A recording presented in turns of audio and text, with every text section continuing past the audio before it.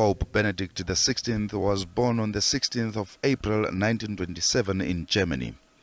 His original name, Joseph Aloysius Ratzinger, and prior to his election as Pope, Benedict XVI led a distinguished career as a theologian and as a prefect of the Congregation for the Doctrine of the Faith. Benedict XVI's father was a policeman and his mother a hotel cook. The youngest of the three children, Benedict XVI was 6 years old when the Nazis took power in Germany in 1933. His parents, staunch Catholics, were hostile to the regime. Benedict XVI entered the seminary in 1939, and in 1941 he was compelled to join the Hitler Youth. And in 1943 he was drafted into the German military, serving in as an anti-aircraft unit in Bavaria before being sent to Hungary to set tank traps in 1945. He deserted in April of that year and was captured by American forces and held prisoner of war for a brief period.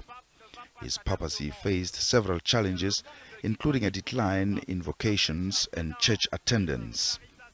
Also during his reign, divisive debates concerning the direction of the church and the effects of the scandal beginning in the late 1990s surrounding the church's handling of numerous cases of sexual abuse by priests. Benedict was 78 when he succeeded the long-reigning and popular John Paul II in April 2005. His papacy was beset by church infighting and outcry over pedophilia. He became the first pontiff to apologize for the scandals that emerged around the world and meeting with victims in person. He also took key steps to tackling clerical child abuse and was criticized for failing to end church cover-ups. In 2013, he became the first pope to resign since Gregory XII in 1415. His resignation created an unprecedented situation in which two popes, Benedict XVI and his successor Pope Francis, have coexisted within the walls of the tiny city-state.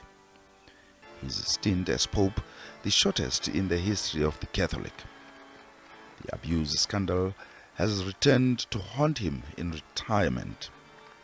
A damning report for the German church in January 2022 accused him of personally failing to stop 4 predatory priests in the 1980s while Archbishop of Munich. Benedict has denied any wrongdoing, and the Vatican has strongly defended his record. Pope Benedict XVI was not the first pontiff to visit the African continent as leader of the Roman Catholic Church.